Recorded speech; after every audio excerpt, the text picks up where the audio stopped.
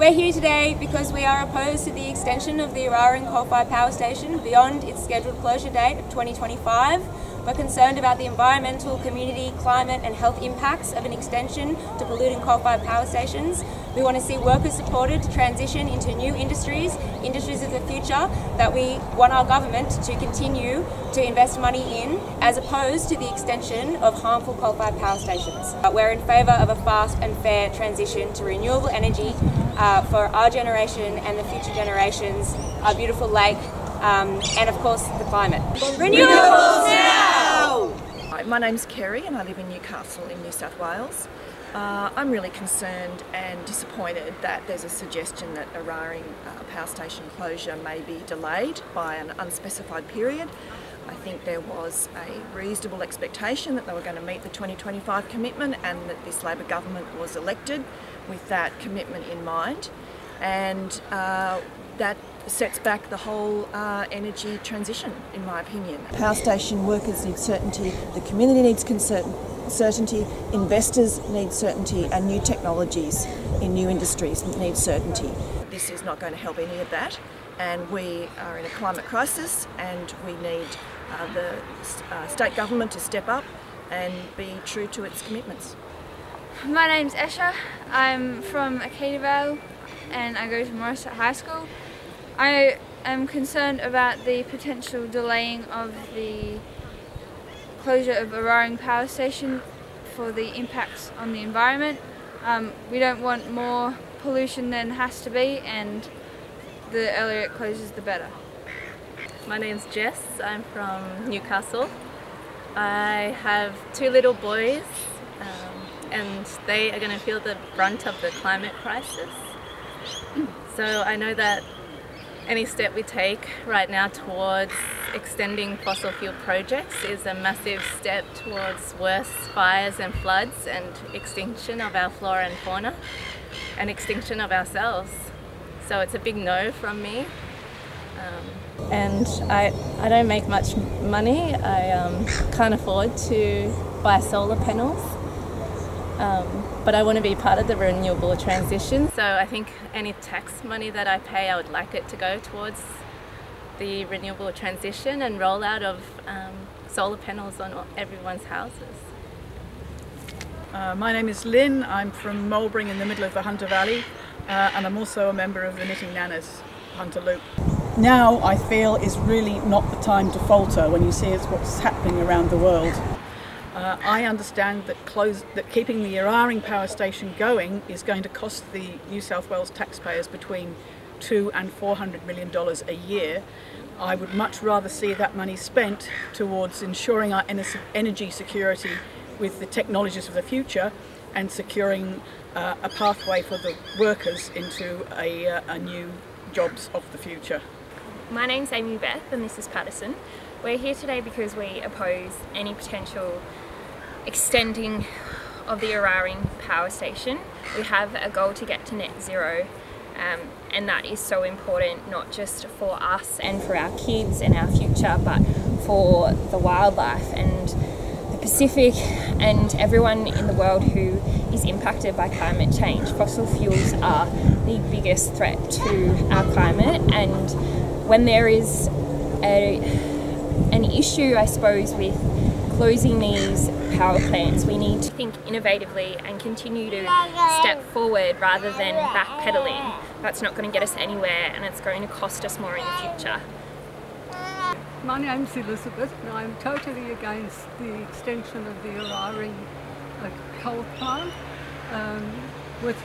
In view of what's happening in the world at the moment with climate change, it's very foolhardy to subsidise even more fossil fuels. Any taxpayers' money that's being spent should be spent on renewables. We're from the Mandalong Community Association, and we've come along to support this group here because we believe that the reason why we've come up here is to enjoy nature and the environment, and to have coal stations continue is completely against what we believe. We would like to have as many renewables as possible and as quickly as possible. So we would support anybody who is working towards that, and particularly this group because they are so sure of and so keen to make sure that the workers are also in mind when making the change. And I think that also I'm from this area here, and what I would love to see would be an ease of transition with the government supporting people being retrained, no one losing jobs, but the environment being considered and no more coal production. All right, okay, so my name's Kim Grierson and I'm currently a member of the Community Consultative Committee for Eraring Power Station. Now, one of the reasons I wanted to join that committee was I was very concerned that their ash dam is so full, and they got an extension from the government to continue operating in the last few years. And I wanted to know what was happening with that coal ash. Is it being recycled or is it just being added to this ever-increasing dam? And I am concerned that the dam is full, and if Eraring Power Station gets or is forced to go ahead to keep operating, where is the coal ash going to go? It's not good enough just to say dump it, dump it, dump it, put more strain on the dam. And to have more pollution leaching into Lake Macquarie. Enough is enough. If it is going to go ahead, I want to see the Minns government cough up some money to actually investigate the reuse of that coal ash. There's 100 million tonnes of it. We want it reused, not just left there for generations to pollute. But really, what I want to see too is not that the power station gets extended, that we turn and really ramp up our renewables, and we also look at energy efficiency, because there's probably a stack of ways that we could save our energy or use it better. Well, my primary concern has been constant for about 30 years, and that is protecting the environment for a livable future. Climate change has made this an imperative. Our energy requirements can be met without fossil fuels, and New South Wales can keep the lights on without Eraring Power Station. When you meet a problem, it is not necessary to jump over the first and most obvious hurdle. A thoughtful plan can find alternate paths to get around that hurdle. New South Wales can keep the lights on. South Australia did. In a very short time, sufficient battery storage was in place. It seems crazy to invest more in the energy systems that are the problem instead of the solution. Don't let the immediate obscure the big picture. Ken Henry's call for the primacy of addressing climate change in all policy should be your policy. David Pocock calls for a duty of care. We call for the closure of Eraring. I'm Ingrid Schraner. I'm from Tirolba. I'm the research coordinator of the Coal Ash Community Alliance. We've just heard that the Minns government is considering putting public money into getting Eraring operating for longer than makes commercial sense. We totally oppose that. Public money should go into creating the jobs that can be created from an industry that uses the coal ash as the resource it is. We first need an analysis of what is in each of the sections of each of the ash dams. This analysis will be of public benefit, so it needs to be done with public money. Once that is done, business can come together and develop a collaboration to use all the different elements that are in there. Eraring does have a problem.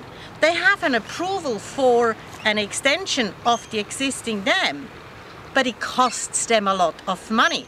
Now, we do not want, as the local people around here, public money to go into the extension of the ash dam, because remember, every time a coal-fired power station operates, it produces coal ash.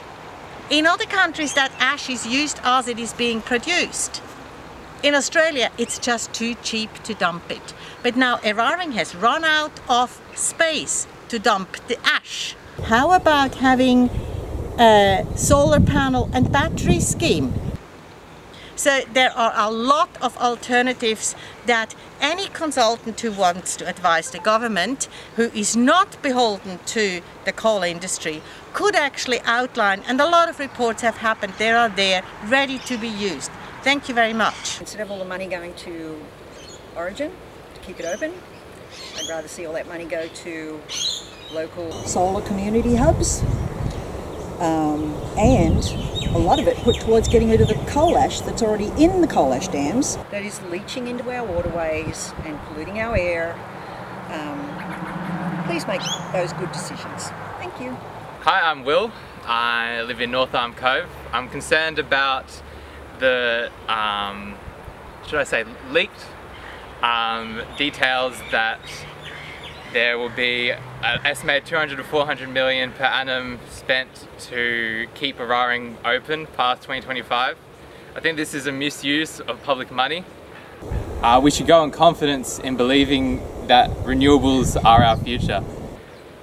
You know, there's batteries that we could be built, we could put solar on the homes all throughout the Hunter. For the immediate, put a battery in, put some solar, and let's get on with the transition. I'm really concerned about the possibility of hundreds of millions of dollars going into propping up coal-fired power stations. In this instance, I'm thinking of that potential in terms of Eraring. I'd rather see that money invested in renewable energy, and that those wonderful workers who work at the power stations could get jobs in the renewable energy sector. To do so, we also need an investment in training so they can transition into those new jobs. I think that it would have a tremendous impact not only on the workforce but also on the health of communities around the power station. And needless to say, I believe it would have a tremendous impact on the health of the lake. We know that seagrasses have been detrimentally impacted by the thermal impacts from the outlets, the water outlets. And I am concerned also about the coal ash dams, which leach heavy metals into the lake, and also about the environmental impact from the emissions from the stacks. There is so much that the community can gain from a transition to renewable energy, and it's unfortunate that the wonderful workers and the communities around here have had to pay a high price for the reliance on fossil fuels, and it's time for a change. It's time for Minns, the Premier, to step up and be courageous and help us all shift to a renewable energy. Thank you. This is a statement from a resident of the Central Coast, Gary Blaschke. It is asked us to read out on his behalf today. It says, "My name is Gary Blaschke, OAM, a resident of Lake Macquarie and long-term campaigner on health and environmental impacts from power stations and ash dams.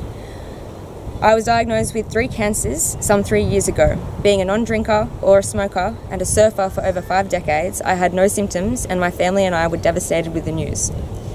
I cannot be here today as I am in the cancer clinic having my 48th immunotherapy treatment for my unexplained cancers. As a member of the Eraring Community Consultative Committee, I believe firstly we haven't been told the truth about the impacts on our lives by consecutive governments or the industry itself. The New South Wales Government's coal ash inquiry in 2021 was damning of New South Wales Health and the New South Wales EPA. Their comment was that their findings demonstrated a complete disregard by the government towards the health of citizens. The committee's 16 recommendations, especially that of number 6 on health, have not been completed to date, even though the deadline was the 31st of December 2022.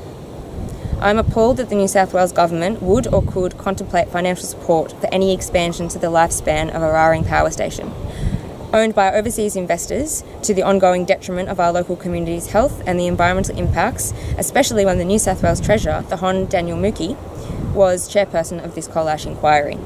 Keep up the anger and the fight, says Gary. Being able to say to our children, we tried. We not only tried, but we did. We not only did, but we went into thinking about the future and not just about ourselves. We went into the future thinking not just about our own greed, but what the future is going to look like. And we need to see it now, because otherwise there is no future. We can do better, we have to, and there's no excuses.